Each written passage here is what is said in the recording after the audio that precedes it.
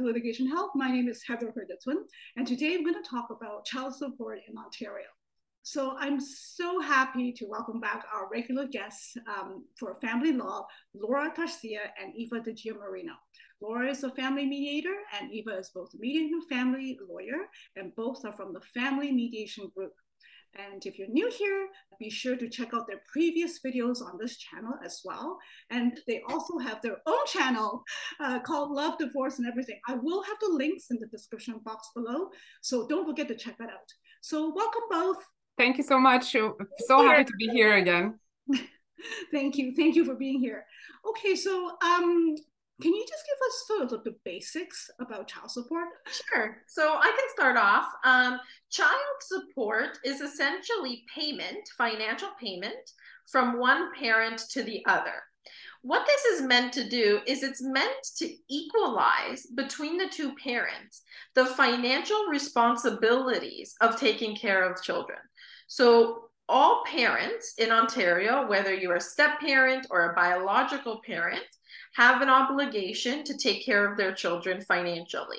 And so child support is one of those mechanisms that the law says when you are separated or no longer living together, that comes into place to equalize the financial burden between two people or between parents. So the law says that anybody who stands in the position of a parent is responsible for financially supporting the children.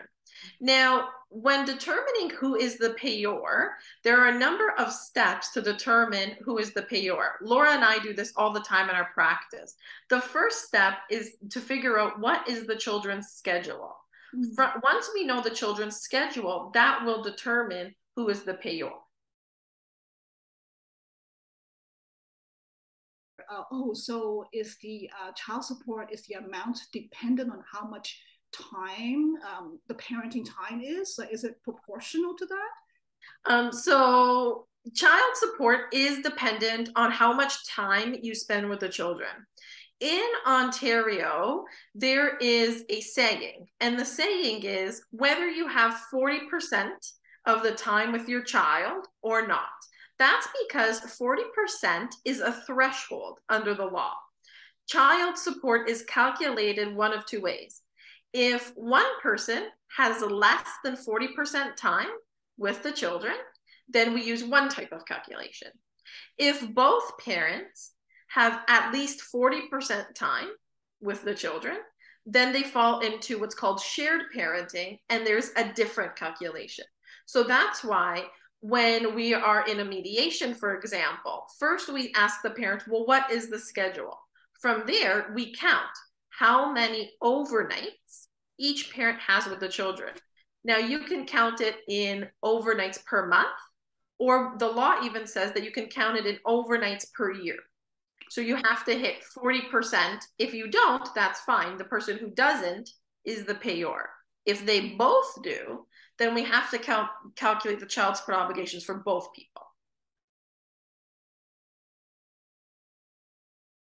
I often hear people, lawyers, talk about something called Section 7. Like, there's always a lot of arguments and so. What is this thing about Section 7 expenses?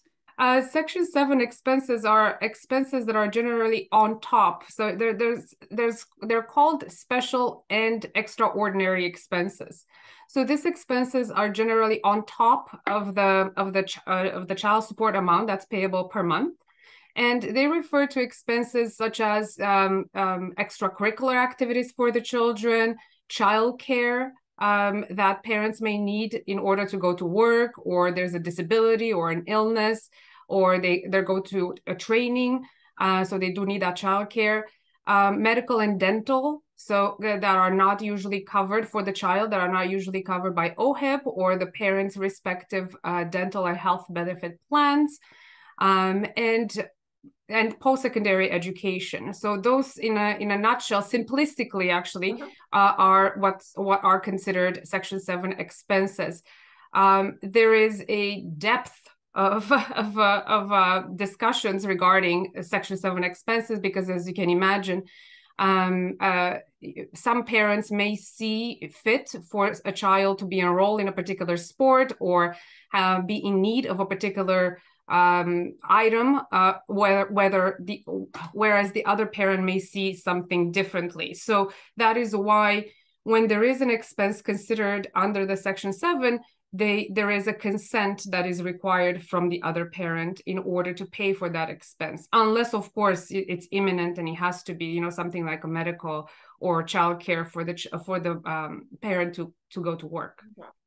Right, and so the calculation formula, I use the word formula for Section 7, that's different, right, from how you calculate the other expense that Eva, I think, was talking about. Is it different? What I was talking about refers to table amount of child support. That's the term. That money is meant to just equalize the everyday living costs for parents that have children. So that money can go to whatever the recipient, the child support recipient, deems necessary. Usually it goes to their everyday bills, the grocery bill, their utilities, their rent or their mortgage. It doesn't have to be an expense that is directly associated with a child. It can be for their living expenses. Section 7 expenses are directly related to a cost for the child. That oftentimes these costs are not everyday or common costs, but come up once in a while. And for one person to shoulder the burden of them, it may be too difficult or unmanageable. So that's why they would be split, typically proportionate to income between parents. Oh, that's a really great explanation. Okay. Oh, Eva, I should ask you one last question, which is important. How is child support enforced? So that's a really good question. So child support must be captured in a legal document. The main legal documents are a separation agreement or a court order, or you can have an arbitral award if you go to arbitration, right? Those are the three main legal documents. Once they're in a legal document, you have areas in which, or ways in the law that you can enforce them. Usually the document, depending on the document that you have, that will dictate how you enforce it. Typically every document or every order, whether it's a court order, an arbitral order, or separation agreement, says that the first step is either coming back to that forum or going to what's called the Family Responsibility Office. That's the part of the Ministry of the Attorney General that enforces child support orders. So I always tell people, in civil law, when one person owes someone else money, you sue them, right? If you're owed money, you sue them, you take them to court. Right. In family law, it's different.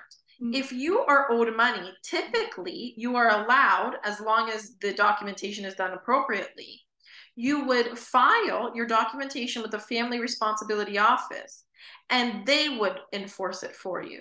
So they have a number of powers under the law in which they enforce child support and ensure it's getting paid. Okay, so for our viewers, I will have a link to the website for more information on Family Responsibility Office. And finally, one last thing, do you guys have any tools that you suggest, that recommend for people to do calculations or find out more information about child support? So there is a website called CLEO, C-L-E-O, and it's a great website with free legal information, especially if you're living in Ontario. So you can type in any legal term or topic and CLEO into Google, and it will come up. It's not meant to be legal advice. It's meant to be legal information, but it can be really helpful. Another option is, I always recommend, if you're going through the space, to work with a legal professional at some point. You never want to be, hopefully, in a position where you are representing yourself in either negotiations or court, because even though it seems straightforward, the area about child support and income and how much time you're seeing your children can be complex. And so you want to be able to have some guidance while you're going through it. So on this note, I suppose there's always the alternative of, I'm losing my voice, of limited scope retainers, right? Where you can, just kind of get a consultation or some coaching from family Yeah. lawyers. Yeah, absolutely. And I will also set up the link. I believe there's a couple of websites, really great websites for directories for a listing of these professionals. And what do you guys use Divorce Mate? I hear that a lot, but I think they're for lawyers, right? Yeah. So what about My Support Calculator? Would that be something you would recommend? I think that's a quick, easy tool to use to find out the child support and plug in the numbers. So yes, roughly. Remember that there's also when it comes to income, right? And I think that's a topic in its own. When it comes to what income we're plugging in, it's important because that is it's pretty simple when somebody is a T4 employee and the notice of assessment only captures the employment income, and we plug in the gross annual income, and that's that. It becomes much more complex when someone is self-employed or is getting paid through dividends, or there's a blend, or there's multiple streams of income for that person. So why Eva was mentioning also the legal advice is when those factors come into play, there needs to be some form of an understanding of first what income we're plugging in. And then second, how do we calculate the table amount? Because it may be simple for someone on T4 and they may just go by themselves, go online, find out the amount and start it on their own. But it may be very complex for someone who doesn't have a straightforward income. Yeah, I think one has to be careful sometimes when you find tools online that it's really, a lot of times it's just for the very general or very simplistic scenarios. But I think that I see more often than not that people, the real life cases are usually more complicated. So I think I would also like to just make a recommendation here that if you don't want to get a lawyer on, say, full retainer, at least try to get someone to see for a consultation or some legal advice. And again, I'm going to have these links for everyone in the description box below.